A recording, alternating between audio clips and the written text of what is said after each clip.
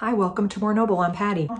So thanks for tuning in. And my channel is all about helping Christians learn about the spiritual deception that has crept into the church. And I guess today I'm just kind of giving you a little bit of an update. Outside of Sunday mornings, I am with other believers, different denominations all the time. I work with them.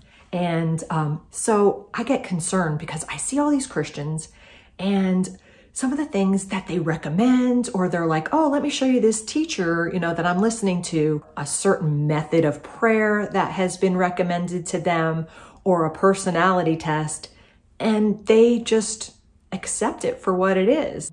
It really concerns me. So that's why I guess I'm here today, just trying to warn you all that, Jesus did say that there would be a lot of deception out there in the last days.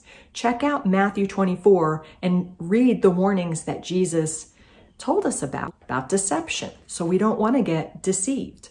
Now, I think a lot of people are getting deceived. I think they're getting deceived because their friends are recommending these Bible teachers or these books, or a trusted pastor, or maybe just because it's published by a Christian publisher or in a Christian bookstore that, Christians are saying, this is okay, this is safe, this is biblical, when really it's not.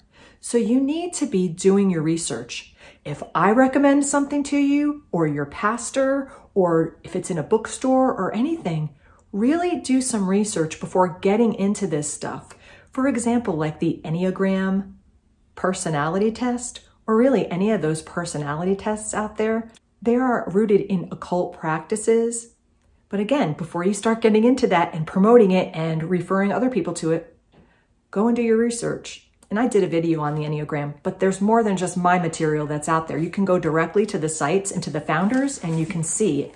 And so if you care about these things, and you should, please research before just, taking recommendations from other Christians. Paul encouraged Timothy, to stay true to the faith. A lot of these things that are out there in the Christian world that are being accepted are not that. They're pulling you away from it. 2 Timothy chapter 1, 13 and 14.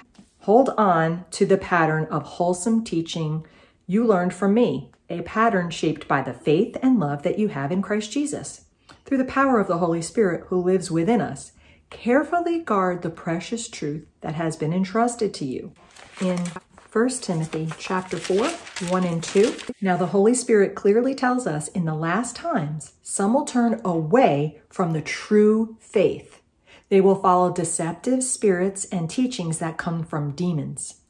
And that's exactly what I'm seeing. So a lot of these things that I'm hearing, like I said, I work with a lot of different denominations, and personality tests, again, they just accept that.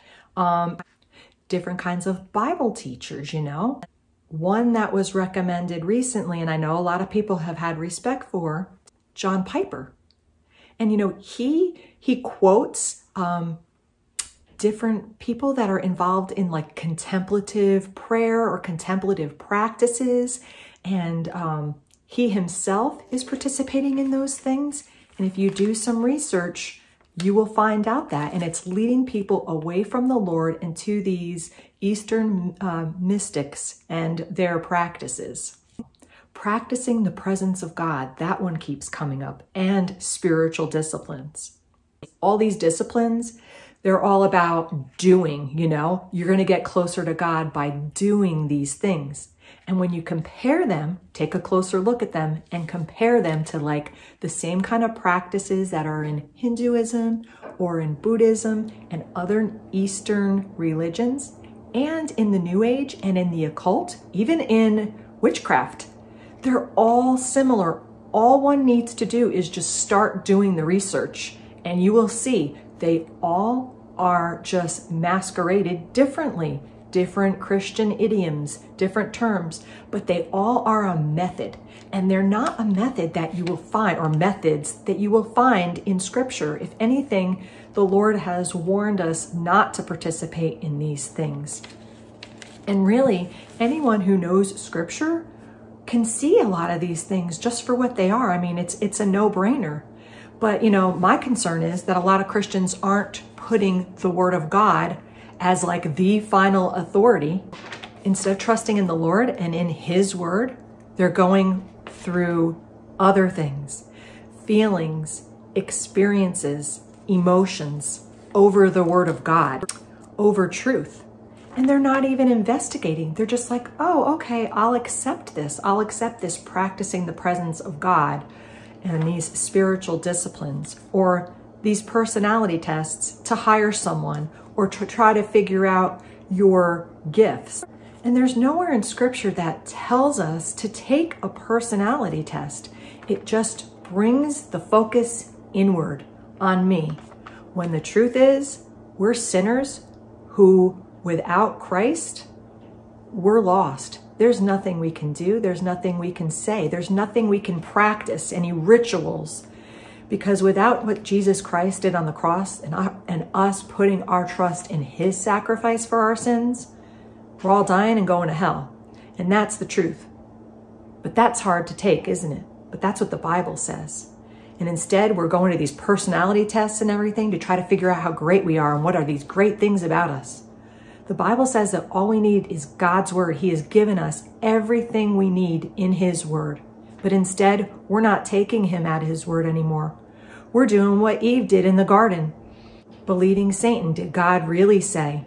Go with what God said over what I say and over what these other people are saying. You want to stick to the Lord and in His word.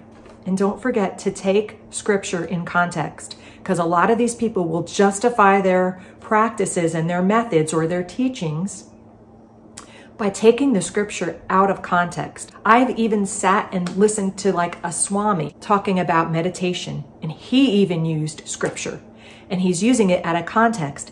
In one case, let's say if one of these people did use something in context, we got to look at the whole Scripture, like the whole Word of God, because there's also warnings.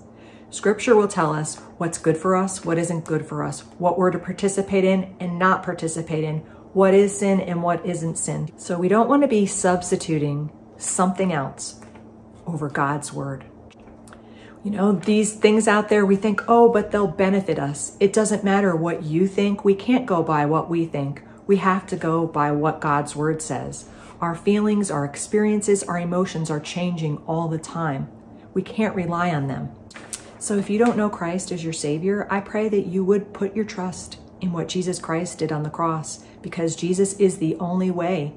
You know, we can't do anything. We can't do practicing the presence of God more, or different spiritual disciplines, or even taking these personality tests to make ourselves feel better.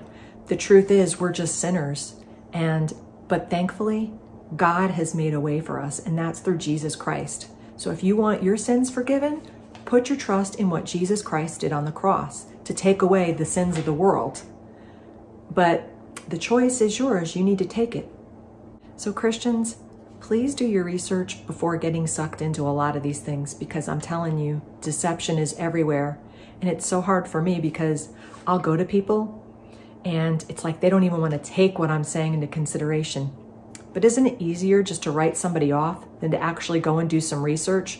Someone that actually cares, like I really care. So I'm coming and warning. So I hope you will heed the warning. Always go to the Word of God and compare it against everything, because we can't trust ourselves, but we can trust in the Lord. And that's what we're supposed to be doing as followers of Jesus. So I hope this video helped you, and I'll see you next time.